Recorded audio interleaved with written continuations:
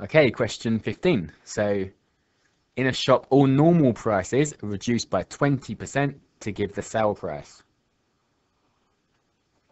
The price is then reduced again by 30%. Mary says 30 plus 20 is 50, so the normal price has been reduced by 50%. Is she right? Well, no, she isn't.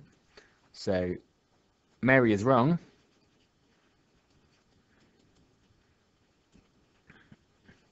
Now, why is she wrong? So, if you start with 100% and you take off 20%, that leaves you with 80%.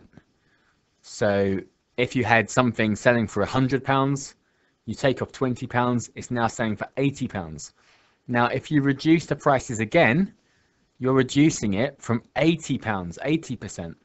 So, of 80%, if it was £80, 80 divided by 10 is 8.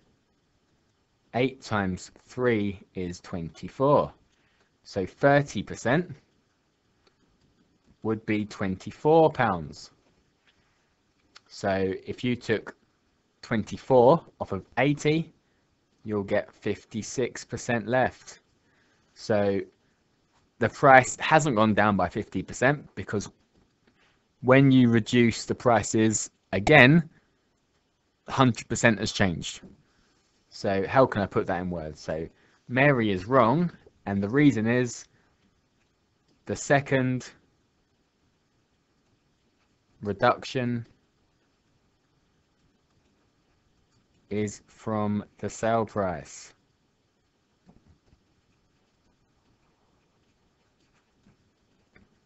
So it will be less than